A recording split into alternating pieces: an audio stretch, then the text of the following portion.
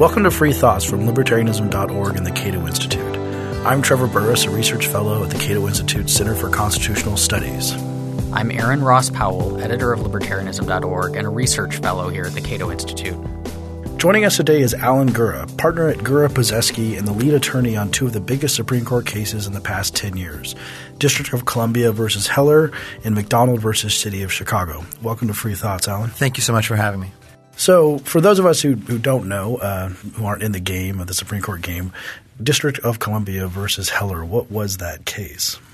Well, for many years, since the beginning of the United States, the government was not really thought to have too many powers to regulate guns, and we didn't have a whole lot of gun control. And consequently, we saw very few disputes arise under the Second Amendment, which guarantees people the right to keep and bear arms. It was not until the early 20th century, not until a case called United States versus Miller arose in the 1930s, that the Supreme Court ever got a chance to directly comment upon the meaning of the Second Amendment. And in that case, the Supreme Court issued a somewhat vague, confusing opinion which had been misinterpreted for many years by people who wanted to believe that the Second Amendment actually secures no meaningful individual rights. It only secures some right to serve in a state militia or the right of the states to provide firearms to those who might serve in an official military organization. That's not exactly what Miller said, but nonetheless, this was the view of many courts who would routinely rubber stamp dismissals of Second Amendment challenges by saying that there is no individual right to keep and bear arms, see U.S. versus Miller. This remained the practice until 2001 when the U.S. Court of Appeals for the Fifth Circuit in a case out of Texas became the first federal appellate court to actually examine the Second Amendment, consider it, think about it, discuss it at some length. And that court concluded, not surprisingly, if you give it a real analysis, that the Second Amendment does in fact guarantee a meaningful individual right. By that time, the Second Amendment issue had been the subject of very intense academic interest. It was obviously a matter of great interest to the American people. And now we had a circuit split, a division of opinion among the federal appellate courts as to what this amendment means. Now, was it really all circuits against the Fifth Circuit? Had they all decided that there was no individual right? Most circuits had. And there were two courts that were arguably open. Those were the Second Circuit and also the D.C. Circuit out of Washington, D.C. Let me ask real quick. You'd said that for quite a large chunk of the country's history, the Supreme Court hadn't dealt with the Second Amendment much simply because the government wasn't restricting gun rights much. It wasn't an issue, a live issue. How did it get to be one? What changed? Like, why – was there a cultural shift? I mean, you talked about that people were writing about this issue and there were laws popping up. When did that shift occur, and why did that shift occur from the kind of more freewheeling earlier days? Well, it was not until the 1930s that the Supreme Court began to take an expansive view of the federal government's authority to enact regulations of all sorts. And so it was not until then really that we started seeing sort of a license to the federal government to go ahead and explore in the area of gun control. In fact, the first Federal Firearms Act, I believe, was enacted largely as a tax measure. There was some concern as to whether the Commerce Clause could even reach a gun regulation. At the state level, there had been restrictions on guns, primarily in the wake of the Civil War. There were many Jim Crow laws that prohibited essentially African Americans and other people who were disfavored in the South from accessing certain types of arms or from carrying guns. But during those years, the prevailing doctrine to the Supreme Court was that the states were not bound to honor any of the Bill of Rights. The Bill of Rights was not considered to bind the states and units of local government, and so those laws were really not subject to being addressed in the federal courts. But most states had their own right to keep and bear arms in some way in their own constitutions, correct? And those were litigated, and there had been cases, in fact, going back into the early part of the 19th century where state Supreme Courts had struck down various gun laws and other weapons laws that dealt with the right to keep and bear arms under analogous state constitutional provisions. And so when the Supreme Court did finally actually get a chance to explore the Second Amendment, they did have a good basis rooted in state constitutional doctrine that they could look to see how the right to arms had actually functioned, at least while the state courts were dealing with it. And I assume that when you got involved with D.C. versus Heller, you had been litigating gun cases for many years. No. Nobody was really litigating too many Second Amendment cases. I sure wasn't. I mean, I had a civil rights practice, and I was interested in taking cases that challenge ridiculous and unconstitutional governmental enactments, and so that was what prompted me to participate in the case. I did not, however, myself originate this case or the idea for it. That came from Clark Neely and Steve Simpson, two attorneys at the time at the Institute for Justice. Clark is still there. They saw the Emerson opinion come out, that Fifth Circuit case that had declared the Second Amendment to be securing a meaningful individual right, and they recognized that this circuit split now posed a good opportunity but also a risk for the Second Amendment to be finally elucidated by the Supreme Court. It was an opportunity in the sense that finally there was a good chance to get this issue clarified. The court appeared to be probably as favorable as it could be expected to be to hear this type of claim. But there was also a risk because most Second Amendment claims that had arisen up to that point and generated bad case law were bad cases, typically arising in a criminal context where some violent or irresponsible person was charged with committing a crime, and they asserted a Second Amendment defense against the gun charges that they were that were leveled against them. And, of course, that was very easy for courts to be dismissive of those claims and to sort of, not take them very seriously. The fear was that with a circuit split that the wrong case would go to the Supreme Court. And the United States Supreme Court would not really have the best presentation and the best platform in which to consider this right, which, of course, is very near and dear to many, many millions of Americans. Then what did Clark and Steve then do after so did they manufacture this case in some way with strategic element in mind? Well, in a sense, yes. Not in a bad way, but I mean in a strategic way. There's absolutely nothing wrong with strategic civil rights litigation. This is a storied American tradition. The NAACP, of course, in the mid-20th century and early 20th century pioneered. They really sort of were the first organization that really perfected this idea that people can bring about political change through the courts. After all, the Constitution guarantees us a wide array of rights, and when the political branches don't respect those rights, then it is absolutely appropriate and necessary to turn to the courts to check the political branches and to enforce federal constitutional standards against recalcitrant government officials. And so it's considered to be protected First Amendment activity for people to engage in this type of litigation, and I think it's a noble cause. Clark and Steve obviously are in that business, and so they took the idea to Bob Levy. Bob Levy at the time was a senior fellow in constitutional studies here at Cato. I believe he's now the chairman. He's now the chairman, yes. And Bob was also on the board of the Institute for Justice where Clark and Steve were working. And I believe that Bob had also clerked with Clark in federal court. So they took the idea to Bob. Bob agreed that it's a wonderful opportunity and it's worth doing, and he agreed to fund it and organize it. And so along with another attorney, Gene Healy, who's now vice president here at Cato, started working on the case. But they needed one more attorney to round out the team. And so Bob contacted me and asked if I'd be interested in doing that. And I said yes. It sounds like a good idea. I thought that the law was worth challenging. The strategy made sense. And I was very happy to be asked to be involved in that. Why bring this case in the District of Columbia as opposed to bringing it up in one of the states? Numerous reasons existed to bring the case in Washington, D.C. as opposed to somewhere else. First of all, Washington, D.C. had the craziest, most stringent and absurd law that we could imagine. It was a total prohibition on the possession of handguns and also a prohibition on the keeping of a functional firearm. That is, if you had a rifle or a shotgun that the city would allow you to have registered, you could never have it operable for the purpose of self-defense, even in your own home. Oddly enough, they would let you use a gun for self-defense in a business, but not in a home. Strange distinction. You mean like for security guards or things like that? Or? Supposedly. If you're defending your storefront, for example, but not your home. So in your home, you'd have to, as the person's breaking in, reassemble the gun and load it? No, you can't. In a minute, you could not reassemble the gun. It could not be functional. You could whack the intruder over the head with your gun. You could throw the gun at them.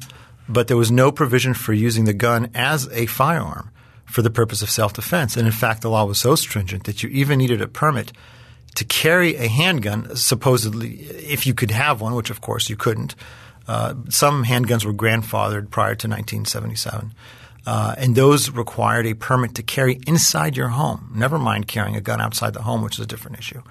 So those laws presented, we thought, a very radical and extreme platform on which to test the concept of the Second Amendment. That is, if the right means anything, it must mean that those laws can't possibly be constitutional. But also Washington, D.C. is a federal enclave. It's a place where the Bill of Rights operates directly against the government. There is no need to consider the very messy question, as we would later discover, of incorporation or application. How does the Bill of Rights apply as against the states and localities through the 14th Amendment?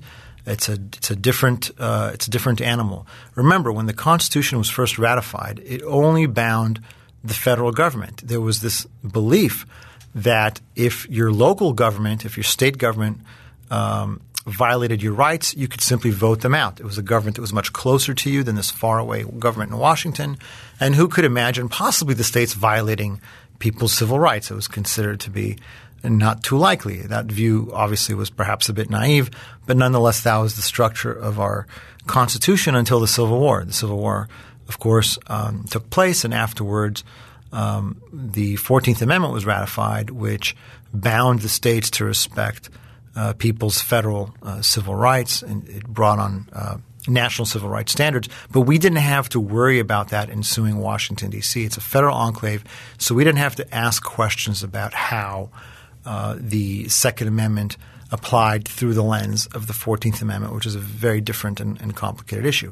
And finally, the third reason, of course, aside from the fact that the law was crazy and it didn't have 14th Amendment issues in it, it was that the D.C. Circuit was itself open to the individual right. There wasn't really any adverse precedent at the circuit level that we had to contend with. So it was a perfect venue for all those reasons. I assume that the NRA was heavily involved in this case in some way. It would stand to reason, I guess, because they're always involved in funding it or somehow involved in this case. Well, the NRA was involved in their complete opposition to the case. This obviously is an organization that has many members, and the organization cares about the Second Amendment, at least its views of the Second Amendment. But when they found out that this case was in the offing, they expressed their extreme displeasure and opposition to it being brought. Remember, the NRA is a group that likes to engage in lobbying. This is considered to be their forte. They go into the halls of Congress. They go into state legislatures. They feel that that's where they can operate. Judges, they have less faith in, or at least they had a lot less faith in at the time, and they were not sure that we would win. And, of course, the consequences of our losing would have been very bad. Nobody wanted to have a Supreme Court decision or any kind of decision, but certainly not a Supreme Court decision that declared the Second Amendment to be a collective right or a worthless right. Now, we were not oblivious to this concern. Obviously, we understood that there was risk involved. This was not something that we did lightly, and it was not something that we were cavalier about. But we believed that the risk was in doing nothing, because while we could in theory, we could promise the NRA that we wouldn't sue, and the NRA could promise us that it wouldn't sue. There's really nothing that either of us could have done about all those other zany, crazy criminal people out there who make claims in court all the time. And in fact, there were other Second Amendment challenges popping around in the courts at the time that we brought this. There were some other cases that we had discovered were crawling around. And so we really felt that, look, we can't guarantee a victory. That would be ridiculous. But we can guarantee that we would make a very good effort and a better effort than some of these criminals and some of these lunatics.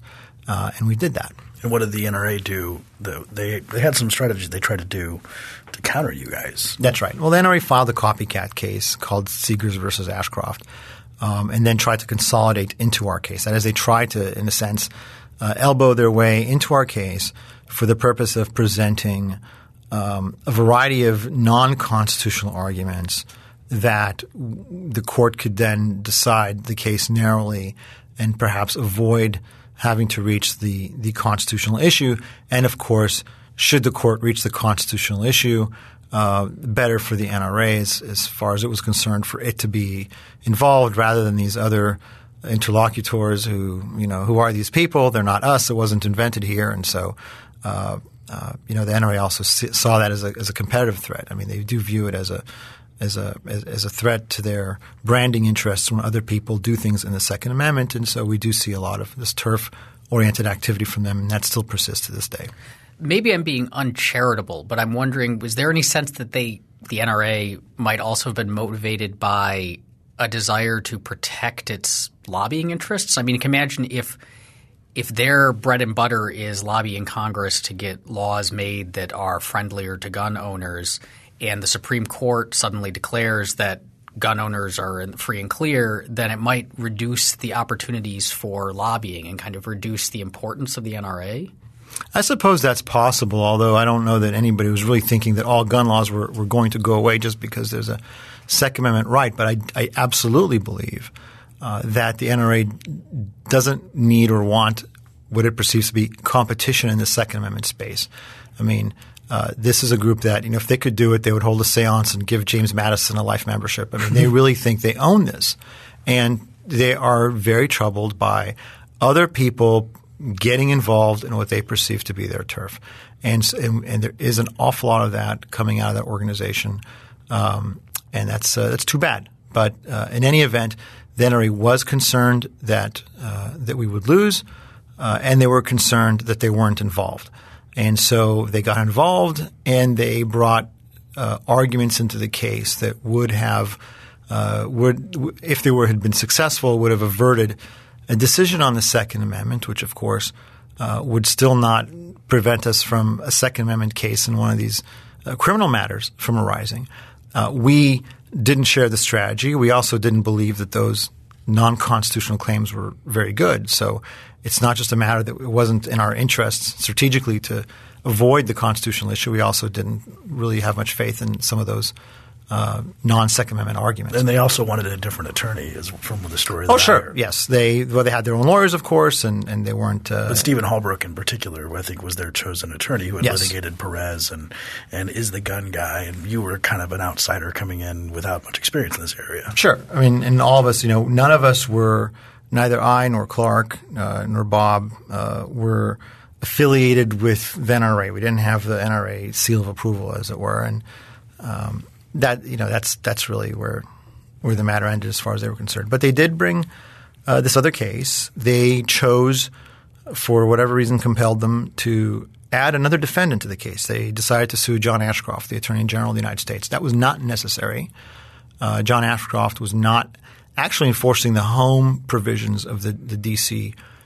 Gun laws, which were misdemeanors and therefore under the D.C. Courts Act are really the province of the district. But at least in theory, the NRA theorized that Ashcroft had something to do with this, and so they brought in the U.S. Department of Justice. Now, that sounds like a bad idea. It was a very bad idea. You typically don't want to bring in defendants who are only going to contribute to your troubles.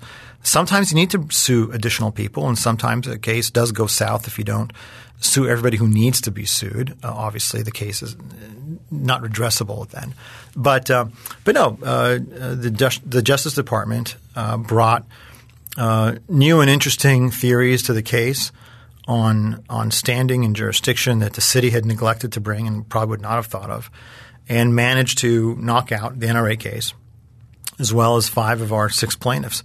But we did survive and move on. That was a pretty interesting element too, because you had 6 plaintiffs, including Tom Palmer, who's a fellow here and with Atlas Network. And has been a guest on the podcast. And has been a guest on the podcast. And then they all got knocked out because they hadn't done the right motions. But at the end of the day, Dick Heller sort of remains as the plaintiff who satisfies all the standing motions, correct? Oh, that's right. Well, actually, people did do what was right. Remember, Washington, D.C., the D.C. Circuit has a unique rule on standing that's not followed in other parts of the United States. And in fact, the opinion that we received from the D.C. Circuit acknowledged that their decision on standing is contrary to what appears to be the rule laid down by the Supreme Court of the United States.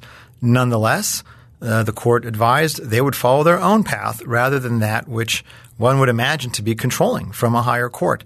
That's an extraordinary statement, and the D.C. Circuit standing doctrine is one that has come under fire repeatedly in many other cases, not just gun cases, but it's a continuing source of controversy. But nonetheless, they followed that rule. Interestingly, the rule itself originated in an NRA case, a case called Navigar, where the same attorneys, Stephen Halbrook and Richard Gardner, I believe, was involved, also had encountered difficulties in suing the Department of Justice. Did you win at the D.C. Circuit then? We did. And was that surprising? I don't want to say it was entirely surprising, especially after the argument. The arguments went fairly well for us. We weren't I don't think either result would have been surprising. I mean, it's not a case where you would go into it and saying, well, we expect absolutely a particular outcome. So we were happy, but I don't think we would have been surprised to lose. We weren't surprised to win. It was pleasant. I think it was a surprise relative to prior to starting the case. I think back in 2003, if I would tell people that I was handling a Second Amendment matter, they'd look at me like I was crazy. It was tinfoil stuff. It just simply was not. What about the Third Amendment? Yeah, exactly. I was about the Third Amendment and quartering of soldiers matters. Absolutely. Yeah, exactly. It really was not seen as a respectable part of the Constitution. It was old. It was dead and buried. It was a collective right. Nobody cared. It was not considered to be a legitimate subject of litigation, which is why no one had done it really the way we had done it. I mean, if everyone thought it was a legitimate and wonderful thing to do, then it would have been done. And then you walk into the Supreme Court about a year after the D.C. Circuit opinion. That's right. Feeling confident, would you say? Or it was your first time at the Supreme Court, so that was – I'm sure that a little bit nervous. But in terms of the substance of your argument, did you feel pretty confident? We felt confident that we had a great case. We felt confident that we were correct and we had done everything that could possibly be done to present it in the best possible way. And that's really all that you can do at the Supreme Court or really any other court. When you stand before that podium in front of the justices, that's the time to tell them what the Constitution requires and what the rules should be. And if they agree with you, then wonderful. And if they don't, that's obviously not such a good outcome. But nonetheless, that's the system we have. At the end of the day, somebody has to make these decisions, and the Supreme Court is at the top of the decision-making process in our system. And so to get that far, to do a good job, submit the case as best as can be submitted, that was our task, and we felt pretty good about that. On a kind of general level, when you're arguing in front of the Supreme Court, how much do the actual arguments you make to the justices matter compared to, say, the briefs that you filed ahead of time that other people have filed and just the opinions of the justices that they already hold on these issues? I mean, are these cases won or lost in the oral arguments? Not really. I mean, it's easier to lose a case at oral argument than to win a case at oral argument, although both have been done. But the bottom line is, look, the Supreme Court and other courts as well. It's not just the Supreme Court. Courts read the papers. Most of the argument is done after a very long process of considered research and writing and drafting and submitting views that can be researched, that can be read, that can be the subject of memos going back and forth amongst the justices.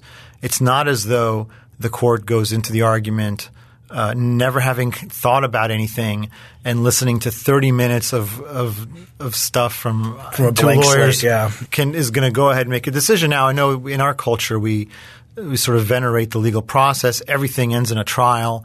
On TV, it's resolved in 44 minutes plus commercials, and none of these lawyer shows or movies ever show judges reading briefs or lawyers drafting discovery. I mean, the law is not usually as exciting as the dynamic courtroom scene, where Tom Cruise is yelling at Jack Nicholson. I mean, that's not reality, and it's not the way the Supreme Court works. I know that many people are disappointed with Supreme Court arguments because they expect somebody to get up and give some stem winder, some passionate Patrick Henry speech, and that's just not the way it works. You're supposed to answer the justices' questions.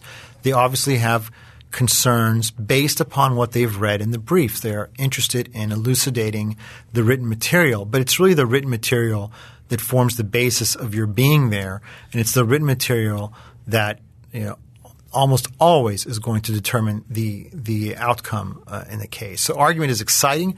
It is interesting. It's the first chance that we get to perhaps see how the justices might be approaching the case, what types of issues they're interested in, what did they see in the case that they think is worthy of questioning.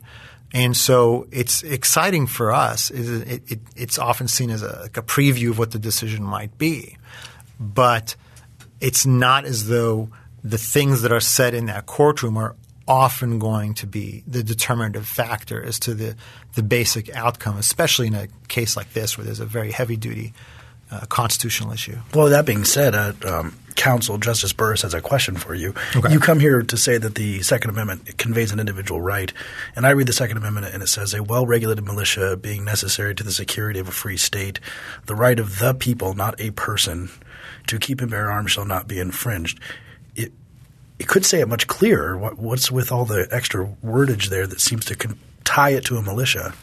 The Constitution could always be much clearer. I mean, I'm not so sure what commerce among the states means when the Congress has the power to regulate that activity. Does that mean the ability of Virginia to sell a mule to New York, commerce among the states? I don't know. But certainly the Second Amendment has some linguistic ambiguities as far as some people are concerned. And let's take a look at that. The first part of the Second Amendment tells you an opinion. It's the framers' opinion that a well-regulated militia is necessary to the security of a free state. Now, that opinion could be wrong. It could be that the only thing you need for the security of a free state is good diplomacy. Maybe Secretary Kerry does such a wonderful job. Or maybe you need a nuclear defensive umbrella or a large standing army. Who knows? But that's their opinion. And so they're telling you that because we hold this opinion about the militia, we are going to preserve the right to keep and bear arms. Notice the article, the right of the people. Yes. So they're referencing something that exists. It's a concept that exists, and in fact, it does exist at law prior to 1791.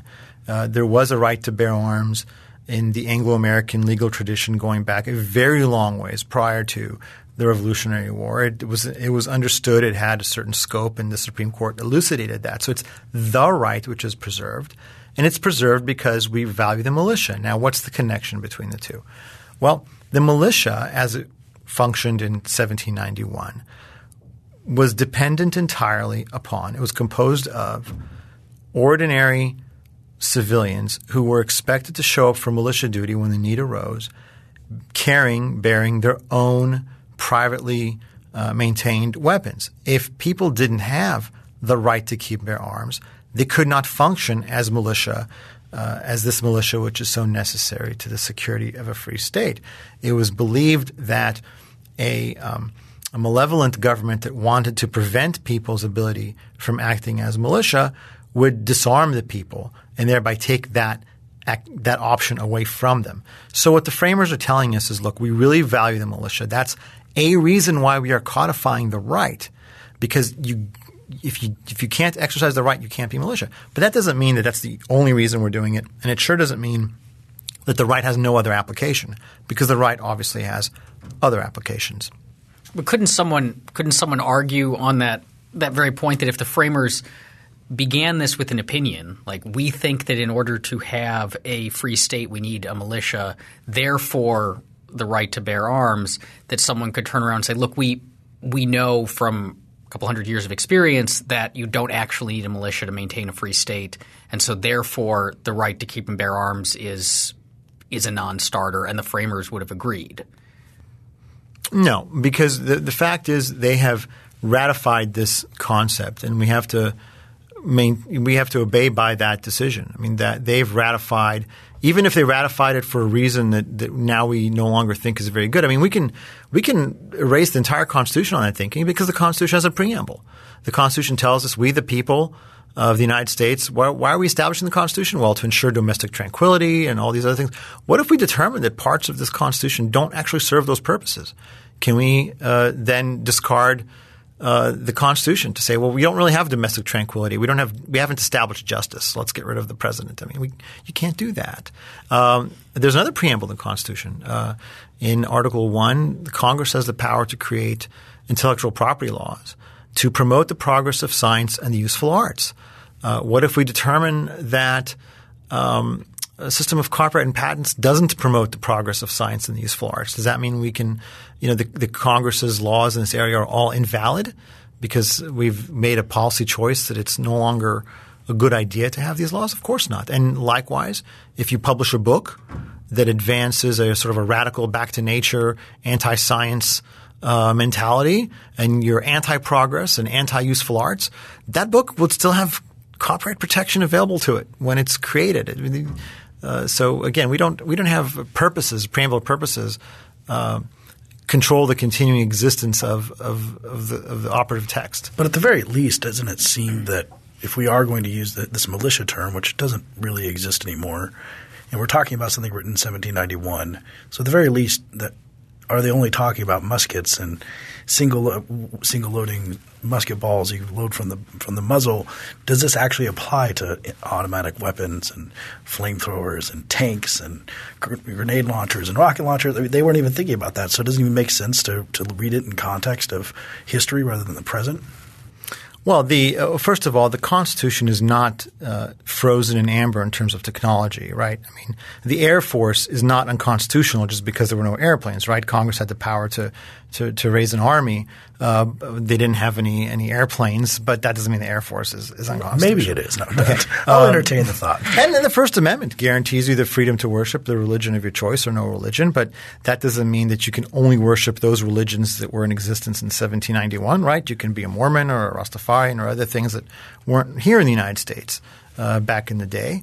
Likewise, the right against search and seizure. You have certain spheres of autonomy in your person and your possession in your home. That cell phones. That's right, cell phones. There were no cell phones, and the Supreme Court has held in various contexts that your Fourth Amendment rights still apply. For example, wiretaps, cell phones. Can the government bring a heat-seeking device to see if you have growing lamps inside your house without a warrant? No, it can't. And so likewise, the Second Amendment is not going to be limited to those articles that existed literally at the time of 1791.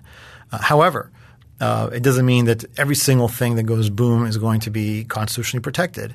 There are going to be some limiting principles that are inherent in the right and in its scope as that was understood. And so in Heller, we had a law dealing with a handgun ban, right? So we had to ask whether or not handguns were arms, and if so, which they are they protected arms? Because not every arm is going to be protected. We see this in the speech area. Speech is protected, but not perjury, not terroristic threats, right? And likewise, there might be some arms that are not protected. And so what's going to be the limiting principle? And the Supreme Court gave us what's come to be known as the common use test, right? Handguns, we were told by the city and all of its allies, are unaccountably dangerous. They are used very frequently in crime. They're involved in accidents. There's all kinds of mayhem and social cost associated with handguns, and probably more so than with any other type of arm.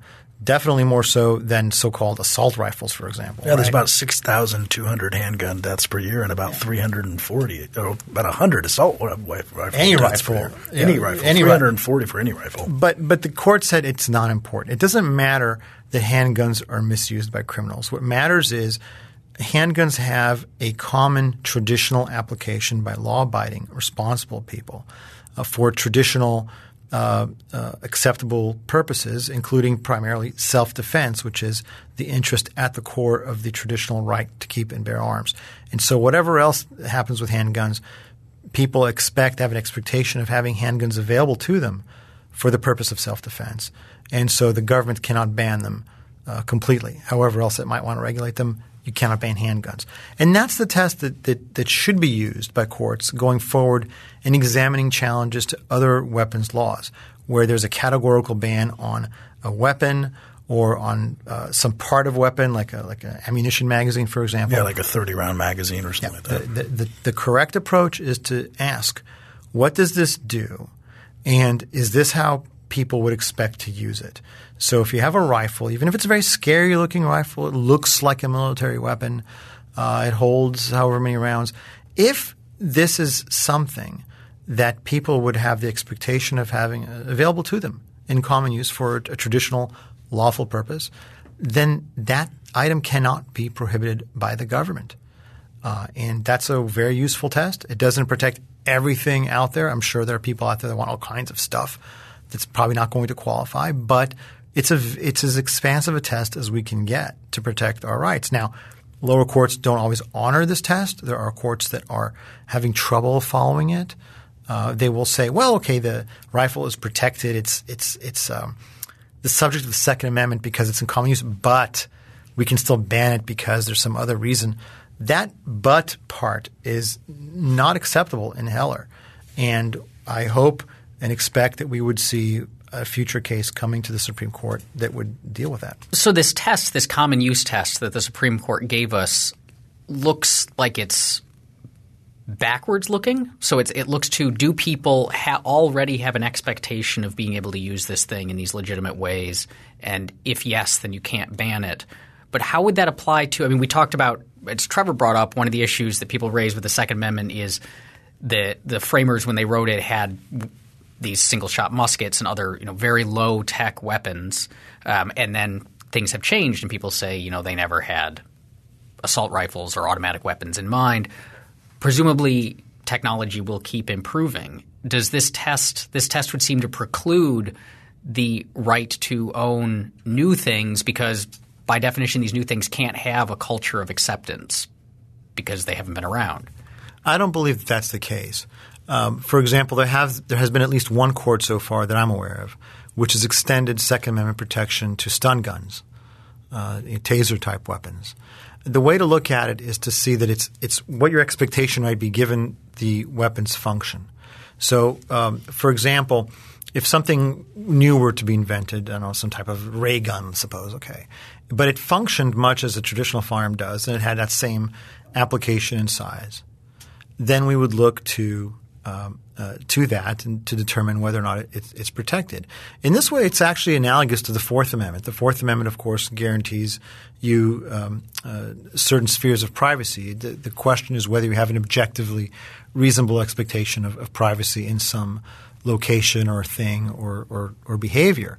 And in the 1920s, the Supreme Court held that the Fourth Amendment did not cover wiretaps. In the 1960s, it changed its mind. And the answer in the 1960s, in the Katz case, was not, well, the defendant should have gone to law school and he would have studied our prior cases. He would have known there was no expectation of privacy and therefore he's out of luck. Rather, the court looked to traditional American expectations as to how this right would function or should function, where people should have respected a sphere of privacy, and it was able to overturn its precedent. And the Second Amendment should function the same way. But the other question on the other side of this, not just future weapons, but maybe one of the reasons that automatic weapons are not in common use begins with the National Firearms Act of 1934, the subsequent bans in 1968 or in 1986. So now they're very uncommon, but by way of the government. So does that mean that we should maybe challenge the automatic weapons ban? I would not challenge the automatic weapons ban for various reasons, but I don't believe that the literal number of these firearms out there is necessarily going to supply the answer. Obviously the plaintiffs in such a case would say exactly what you've just said. Well, the government taxed it very heavily at its infancy. There's been a limit since 1986 on the number of machine guns, for example, that can go onto the registry. And so we've had these artificial constraints placed upon their numbers, and that's why they're not common. The government would respond by saying, no, those things may have limited their acceptance in society, obviously, the tax and the subsequent limitation, but the real reason why they're not in common use, or they would not be in common use is the better question. Would they be in common use? Is because there is no machine gun season for deer, because you would not use a machine gun to defend yourself against a rapist or a mugger in a parking garage, that these are not – the government would say that these are not arms that have a proper, lawful, traditional application given their function. And I believe that the government would probably prevail on those views. I personally think that we're at a point now where it's hard to get courts. There's a lot of resistance to the Second Amendment. Okay, it is tough to win these cases. There are cases where we have enough trouble gaining protection for ordinary semi-automatic rifles and handguns for magazines that contain 11 rounds, which is not a big deal. And given how high the hurdle is in practice, even if it's not something the Supreme Court would have imposed on us, but there are serious practical difficulties in obtaining protection for these items. To go in there with machine guns and things that are at the very edge is simply not smart litigation. I don't believe that those cases have a chance, and I don't think that it's wise to bring them. Since this decision came down, have residents of the District of Columbia now been able to reasonably freely get handguns and own handguns?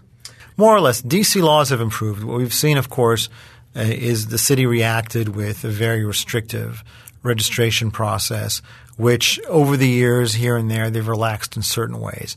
It is still too difficult to acquire handguns in Washington, D.C., but it's very far from impossible, and there are many people who have handguns in D.C. And maybe it's just the nature of a place like Washington, D.C., where everything is going to be hyper-regulated. I mean, this is not going to be the Wild West in terms of anything, let alone guns. So perhaps people should adjust their expectations accordingly, regardless of the fact that it's guns that are at issue.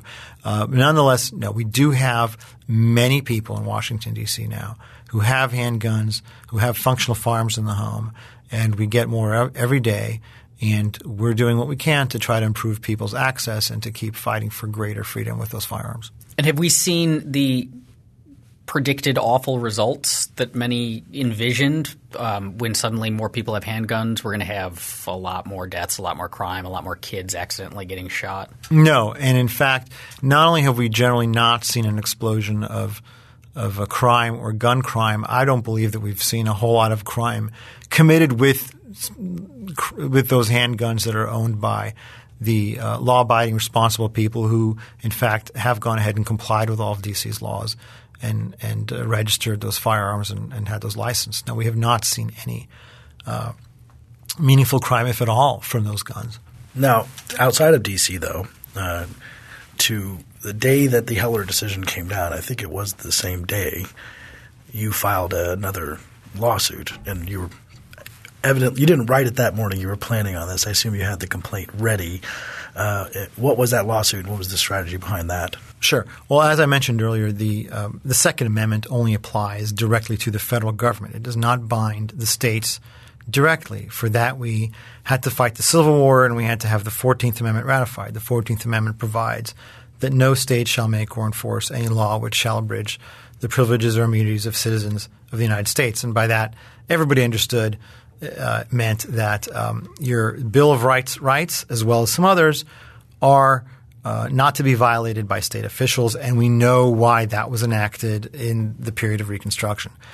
Nonetheless, it's not automatic. The way that the law has developed over the years, the Supreme Court has, rather than incorporated wholesale the Bill of Rights through the 14th Amendment, has gone sort of a la carte, piece by piece, saying clause by clause. Clause by clause. This one we like. This one is okay now. This one we don't. Most of them, some of them have not been incorporated, but most of them had been incorporated by the time the Heller decision had come out. But the last word on the Second Amendment from the 1870s was that it was not incorporated against the states through the 14th Amendment. Now, that decision also said the First Amendment did not apply to the states, and that part of it had long since been, of course, overruled. But there was nothing fresh on the books about the Second Amendment, and we knew that it's great to get rid of crazy laws in D.C., and it's nice to restrict the powers of the federal government, but most people they interact with state authorities, and most gun laws exist at the state and local level. And so for the Second Amendment to have any sort of meaningful application for modern life in America, it really does need to apply to states and local officials just like every other right. And so we filed a lawsuit called McDonald versus City of Chicago challenging Chicago's law, which was virtually identical to D.C.'s in terms of the handgun ban. And both cities were so safe and peaceful. Oh, absolutely, yes. Islands of tranquility in a storm of mayhem. But nonetheless, we did sue Chicago immediately. And the objective there obviously was to bring Second Amendment freedoms to people as against their immediate local officials. And you find yourself back at the Supreme Court with that case within Correct. 2 years. That's right. Yeah. That case moved very quickly. And then you walked back into the courtroom, and this time the argument was not ostensibly about guns because that was supposedly decided. We decided 5-4 that you had an individual right to keep and bear arms. This was just about whether or not it applied to the states. And this time the question was about how are we going to apply it to the states more or less. How did that argument sort of shake out, and how did the case shake out in general? Well, it was a fascinating case in many ways because it really brought together strange alliances and really discombobulated a great many people on issues that had nothing to do with firearms. As you mentioned, it really was not a gun case so much as a civil rights case, a general case about how people relate to their state and local officials generally with respect to their individual rights. When the 14th Amendment was ratified, everyone understood that the first part of it, Section 1 of the 14th Amendment, the one that says that no state shall make or enforce any law which shall abridge the privileges or immunities of citizens of the United States, meant your basic rights, including the Bill of Rights. And that was controversial. It was very controversial. The South sure didn't like it. It was extremely difficult to get through, but they obviously ratified it. And almost immediately, the first case in the Supreme Court to deal with the meaning of the 14th Amendment, a case called the Slaughterhouse Cases, arising out of a monopoly in Louisiana on the slaughtering business in New Orleans, eviscerated the clause. 5-4 a majority held that the rights, the privileges or immunities that are protected by the 14th Amendment are only those that flow out of the existence of the government itself. Now, what does that mean? It means you have the right to a passport. It means you have the right to the protection of the Navy on the high seas. It means you have the right to visit the Treasury and take a tour of, I guess, the Bureau of Engraving and Printing. It's real bread and butter stuff. All the stuff we fought the Civil War over, right? I mean, as one law professor had once said, Arkansas was not sinking people on the high seas. That's not why we fought the Civil War. Everybody knew what the Civil War was about. But we had a Supreme Court that was absolutely not interested in continuing with Reconstruction. By that time, it was the American people, some of them at least, were tired of the matter, and so this very creative, very narrow view took hold that the only rights that you had available to you under the 14th Amendment were these basically worthless, bizarre rights that no one had thought of, but the pre-existing rights that you had, your right to speak, to worship, to have guns, all those things which were essentially natural rights, as it were, that are protected by the Constitution. They're not created by the Constitution. They're simply secured, right? Remember, it says the right of the people shall not be infringed. It doesn't say we are now creating a right. No, it says there's a pre-existing right and you shouldn't infringe it.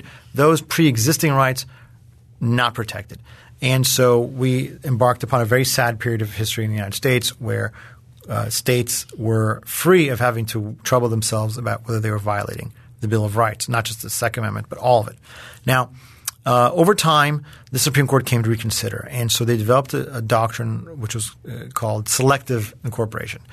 They looked at the Due Process Clause, the clause that says that no state shall deprive people of life, liberty, or property without due process of law, and determined that has a substantive element to it, such that if the state is violating some right, it's depriving you of the due process of law. The law itself cannot be truly law because it's violating some basic principle. But not every right gets incorporated through this process only those rights that the court thinks are really important or worthy of consideration, if they are what the court said implicit in the concept of ordered liberty. That was the ultimate formulation. And so we made both arguments in McDonald. And there's a reason why both being the due process clause and the privileges or immunities clause. That's right. The due process clause argument was the argument that was very well established. Every justice, every judge has strong feelings about it one way or the other. It remains controversial, but it is part of the mainstream of American law. You obviously have to argue that, and we did because that's the primary tool for incorporating.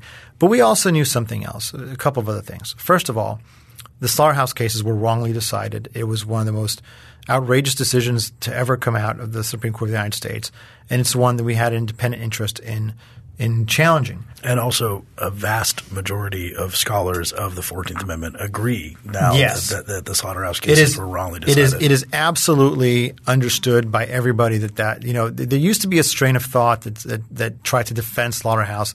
That's been largely debunked. The scholarship on that is very well established, and it's simply not a controversial position anymore that slaughterhouse was wrongly decided. It's considered to be a disaster. We knew that also there are some justices on the Supreme Court who are open to the slaughterhouse cases being revisited. Justice Thomas had written that very explicitly. There had always been justices here and there over the years who volunteered their opposition to slaughterhouse. We've never had 5 of them at one time on the Supreme Court, but we've had many of them. So we knew that people who are called justice and show up at the Supreme Court for work might believe in this. Okay, so it's important to preserve it. We also knew the due process theory is very controversial among particularly the more conservative right-wing justices, as it were. Justice Scalia, for example, has been just completely opposed to this idea that you can have something like substantive due process. He's used very interesting language to decry it. We had no way of knowing that we would have 5 votes on either theory, but we felt that by preserving both arguments, we could add up to 5. And so it was necessary to preserve both claims, not just because it's the right thing to do, but also because we'd like to count to 5 because that's what you need to do to win the Supreme Court. We also wanted to get the support from the more left-wing progressive people who don't much care for guns but who nonetheless want to get rid of the slaughterhouse cases for their purposes. They are very interested in establishing that the incorporation of civil rights through the 14th Amendment is not just something that a bunch of hippies made up in the 60s. It actually does have real roots in text and tradition and in the original history of the 14th Amendment. And so for all those reasons, we preserved both claims. And in the end, we were vindicated because the court fractured. It was a 4-1-4 decision. There were 5 votes against due process incorporation. The 4 so-called progressive justices, plus Justice Thomas, who absolutely refused to go along with it. And there were 4 votes for only due process incorporation, but some conservatives are squeamish about revisiting the Privileges and Immunities Clause. And so they only went with due process. And Justice Thomas only went with privileges or immunities. And so that did provide, in fact, the winning vote. And had we not done that, we would have lost, which is what happens to you at the Supreme Court if you don't preserve your arguments. And that's happened before. The most obvious recent case, of course, the partial birth abortion case where 5-4 the Supreme Court ruled against the challengers to the partial birth abortion ban, but there was a concurrence by Justices Scalia and Thomas who said, hey, we don't much care for abortion rights. We don't believe there's such a thing. But nobody had argued to us that Congress lacks the power under the Commerce Clause to regulate abortion. It's a healthcare decision. We're not so sure Congress can regulate healthcare. Perhaps that argument had been made. Maybe it would have been a different result. That case could have been 6-3 the other way instead of 5-4 against the challengers. And we didn't want to be in that situation. So we preserved both claims. It was the right thing to do. And, of course, it proved to be what saved the case. So now that the Second Amendment has been incorporated against the states, what issues are left for the Second Amendment? Are you working on any cases right now? Yes. Many cases are winding their way through the courts. I'm working on many of them. There are many issues to be determined. Who can have guns? Under what circumstances? Can you carry a gun? Where? Under what circumstances? What type of guns are okay under the Second Amendment? There's so many regulations in dealing with firearms and so many Second Amendment challenges to those regulations. It has indeed become a vast new area of litigation. But we're really looking at a nascent right here, right? Absolutely. We have not to define – we took a century to define the First Amendment plus. So. We're not done with the First Amendment. I can guarantee you – I don't know what the cases are going to be, but I know that 5 years from now there's going to be a First Amendment case at the Supreme Court. There might be a Fourth Amendment case. Of course. These things as American society develops over time, the government always thinks of strange new ways to infringe on people's rights and people go to the courts or different questions arise. And likewise with the Second Amendment. There are so many questions that have not yet been answered just based on the things that have already been around for some time. So who knows what the future might hold. But no, there is a lot of litigation going on. And it's a very exciting field. Do you think that the next case, one of the issues is concealed carry, for example, just to give a flavor of the kind of issues may issue and shall issue states? There's a controversy there. So what are those types of concealed carry regimes and what's wrong with the shall issue? Sure. The Supreme Court has not been eager to take too many Second Amendment cases since McDonald. In fact, it's not taken any. But the case that came closest, and that is it was considered at 3 different conferences before cert was denied, was a case I had called Drake versus Dredging, which brought about that very question about what do you do about permitting systems that provide that only special people who are approved by the government get to exercise this particular right. There is an emerging circuit split on that question. It's one that I believe the court is going to jump into, and there are several cases now popping up. As of right now, 2 in California are before the Ninth Circuit, considering whether to hear them en banc. Richards versus Yolo, which is my case, and also Peruta versus San Diego are both, as of today as we sit here, pending an en banc vote. There are a number of cases coming out of Washington, D.C. Tom Palmer's case is there. So I think those cases could bring that back into the Supreme Court. Generally speaking, people cannot be required to prove that they deserve to exercise their constitutional rights. Give me an example of what kind of thing these shall issue states require of you. What do they say? The may issue states. The may issue states. Sorry.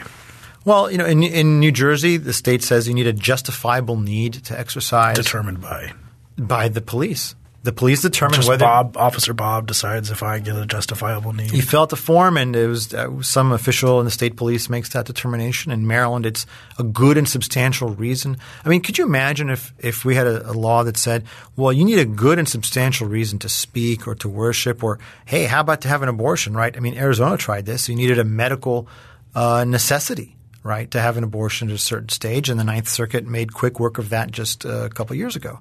In Isaacson v. Horn, no, it's not the right of the doctor to decide. It's the right of the woman in that case to decide whether to have the procedure, which is established as of right under the Supreme Court precedent. And so the idea that, well, you have a right to do something, but we think it's such a bad idea that you don't actually get to do it unless you have a rare, really compelling reason to do so is just completely foreign to the very concept of rights. It just doesn't make any sense at all. If you have the right to do something, then you have the right to do it. Now, it doesn't mean that it can't be regulated. There are going to be time, place, and manner restrictions. The court has already said that. There are going to be dangerous people who can be disarmed. Obviously, if somebody wants to carry a gun, but they're a serial killer, or some super heavy drug dealer, the government can take away their guns. That's not really a controversial point. But that doesn't mean that law-abiding, responsible people don't enjoy this ability to exercise a right. And so we'll see that determined, I think, very soon. So looking forward over the next few decades, are you optimistic about the direction we're going with Second Amendment rights? I'm optimistic in a limited sense. There is a great deal of resistance by the courts. There are judges who don't seem to care much for the Second Amendment, and there are those who may not care one way or another, but they treat it like a serious, meaningful right. And so, of course, we're not going to win every case. I understand that. Nobody is perfectly happy with all First Amendment law. Nobody's perfectly happy with all Fourth Amendment law, and nobody's going to be perfectly happy with all Second Amendment law. However, we should be a little bit concerned about the future in terms of who is going to be making these decisions. Okay, judicial nominations do matter. We have large segments of American society where nobody has a gun, nobody would admit to having a gun, where guns are seen as foreign and scary and strange. And people who come out of perhaps that type of background who don't see much utility in firearms, to that mindset, every regulation looks appropriate, right? If you place no value on the activity because you can't relate to it, then everything looks reasonable in terms of what a restriction might be. And I think this is the larger cultural problem that we have in the gun debate is that we have almost two segments of the country, and one of them understands firearms, appreciates them, sees some value in them, and is therefore able to consider them as an object of constitutional protection, and just a part of society that simply has a hard time comprehending that there's value in it. And when judges flow out of both of those groups onto the bench, you see the differences of opinions that manifest themselves. And I'm not sure what the solution to that is, but it's something that's always going to keep the debate lively. Thanks for listening. If you have any questions or comments about today's episode, you can find us on Twitter at FreeThoughtsPod. That's FreeThoughtsPod. Free Thoughts is a project of Libertarianism.org and the Cato Institute, and is produced by Evan Banks. To learn more, you can find us on the web at www.libertarianism.org.